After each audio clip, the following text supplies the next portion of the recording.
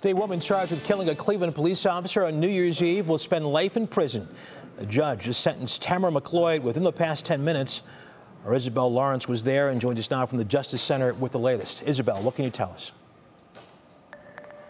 Russ, exactly what you just said there. Just moments ago, I came down from the courtroom upstairs where they had just sentenced McLoyd with life in prison for the murder of Shane Bartek, with a possibility of parole after 30+ years. It was a packed courtroom today with emotional statements made by both families. On New Year's Eve, McLoyd shot and killed Cleveland police officer Shane Bartek.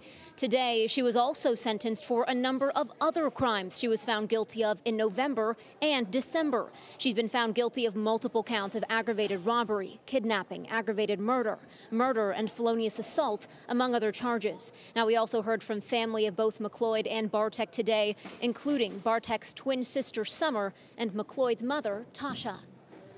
I know a man is dead, but I don't think she should spend the rest of her life in jail because she really isn't fully aware of the things that she did.